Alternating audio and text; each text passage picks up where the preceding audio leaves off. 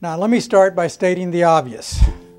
The baby boomers are no longer babies. Now, I'm a big believer in data. I'm a big believer in what President John Adams once said, that facts are a stubborn thing. You can discuss why things are why they are, but data is a hard thing to ignore. Moreover, the Urban Institute noted that in 2009, 65% of white wage and salary workers were offered employer-sponsored retirement plans compared to only 56% for African American workers.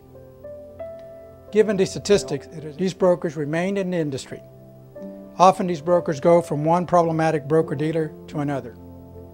This pattern of brokers moving from one broker-dealer to another is sometimes called, wonderful name, very descriptive and right on, maybe too generous actually, but the pattern of moving from one broker-dealer to another is sometimes called cockroaching. As cockroaches scurry from one place to the other.